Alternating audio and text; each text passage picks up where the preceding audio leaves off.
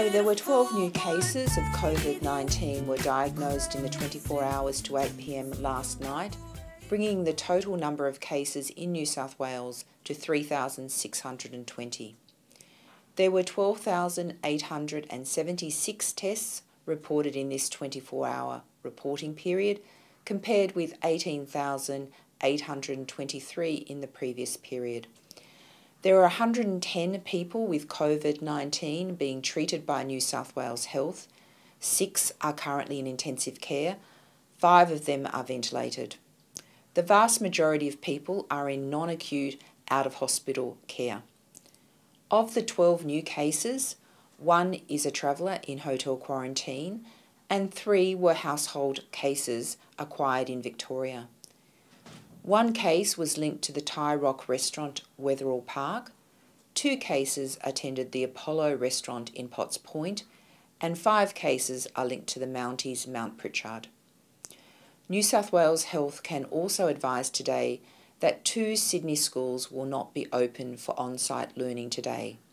1 student at Bonnyrigg High School and 2 students at Greenway Park Public School have tested positive for COVID-19. Contact tracing is underway and all students will undertake lessons at home while both schools will be thoroughly cleaned. 2 of these cases were notified after the reporting period and will be included in tomorrow's numbers. All 3 are linked to cases who attended the Mounties Mount Pritchard. It is important to reiterate that while most cases in the past week have been associated with local clusters and close contact with known cases, some have not been linked, representing unknown chains of transmission in the community. This is why we need your help in stopping the spread of COVID-19. If you are unwell, stay at home, get tested and isolate until your test result. Wash your hands regularly.